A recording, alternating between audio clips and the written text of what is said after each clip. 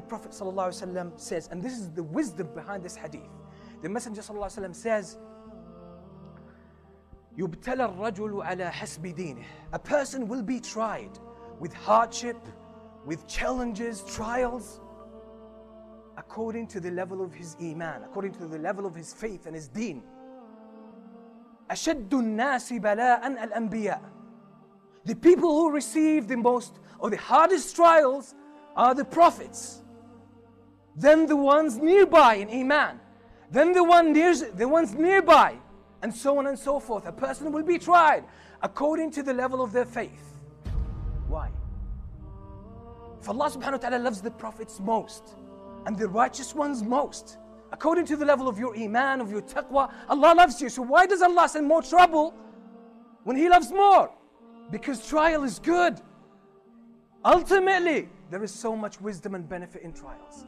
But the thing is that most of us are short-sighted not to notice that. It's the wisdom of Allah subhanahu wa ta'ala. Many times, Allah sends opportunities our way, and when we see them, we consider them to be trouble. We consider them to be problems. We consider them to be challenges that will wreck our life, that will destroy our life. But in reality, these are gifts from Allah subhanahu wa ta'ala. Consider the life of the Prophet sallallahu alaihi wasallam himself.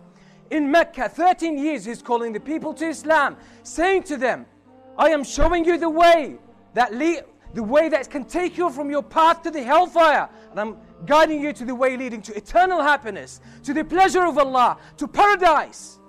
That's what every human being has in his own heart as an intrinsic talent, to search eternal happiness, to search the pleasure of Allah, to search the ultimate state of resourcefulness. It's been put in the heart of every human being. Yet what was the response? He was challenged.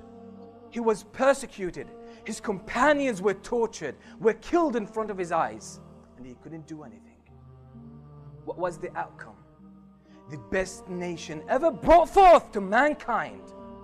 History was written with actions of the companions of the Prophet ﷺ who went through these very trials. Ask yourself the question, who are the best Muslims in the history of Islam? Who are they?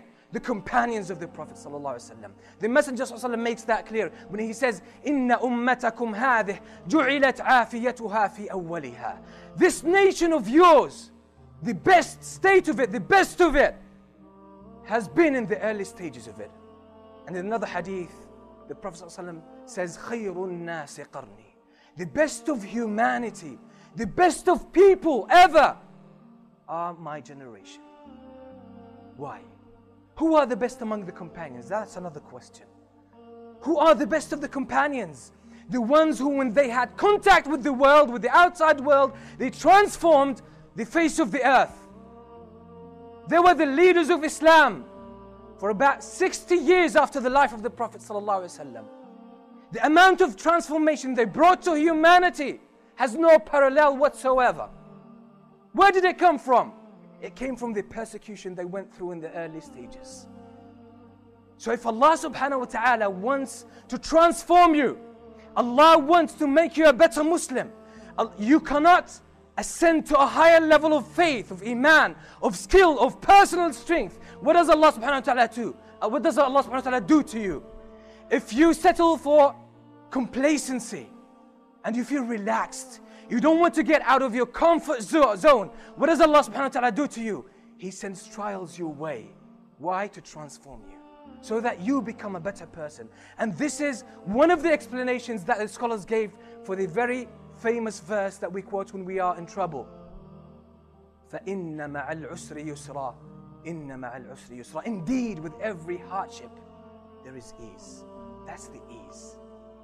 The ease is within the hardship itself, but it manifests itself best when the hardship is over and you find yourself to be a totally different person on a higher level of faith, a higher level of conduct, a higher level of achievement in every aspect of your life. But when we are in the trial, what happens? Our intellect, our understanding contracts. We start to question the wisdom of Allah subhanahu wa ta'ala. But bear in mind, Whenever a trouble comes your way, whenever a trouble comes your way, consider that to be a gift from Allah subhanahu wa ta'ala, and you have been unable to grow up to a higher level, and Allah has given you the opportunity now. But by the way, if you don't maintain this mentality or this outlook on trial, what will happen? The trial will turn out to be punishment for you, and you will miss all the advantages of that. Who says that? The Prophet ﷺ. He makes it clear when he says in the hadith, which he actually narrates from Allah subhanahu wa ta'ala, a hadith Qudusi, divine hadith. Allah subhanahu wa ta'ala says, and listen to this beautiful statement. He says, أَنَا عِنْدَ ظَنِّ عَبْدِي بِي فَلْيَظُنَّ عَبْدِي بِي مَا شَاءَ. Wallahi, by this hadith you can live your life without trouble, with internal peace that can never be disrupted. I am to my servant as he thinks about me. What do you think about Allah? I am to my servant as he thinks about me. So when the trial comes your way, what are the thoughts that you have to have about Allah subhanahu wa ta'ala? If you maintain good thoughts that are in accordance with the names and attributes of Allah, and this is why if you want to attain this high level, you need to learn the names and attributes of Allah.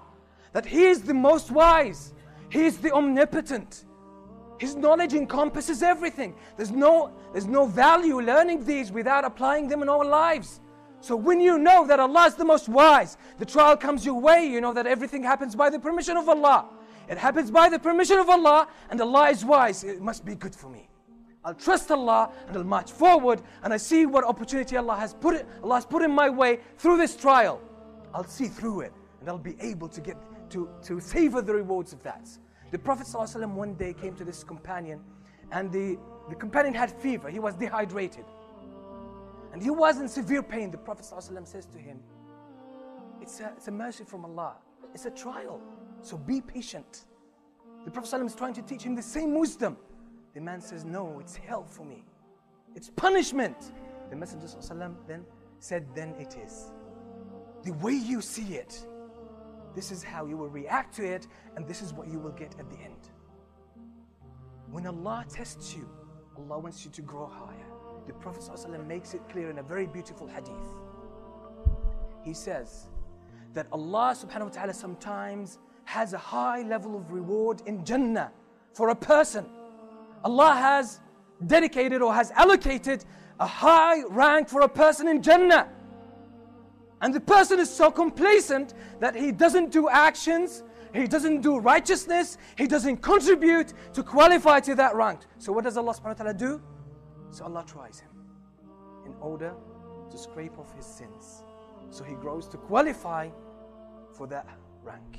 So maintain that notion as you go through trials. The trials we go through have been tailored for us, but we need to have the right understanding, the right impression about Allah subhanahu wa ta'ala.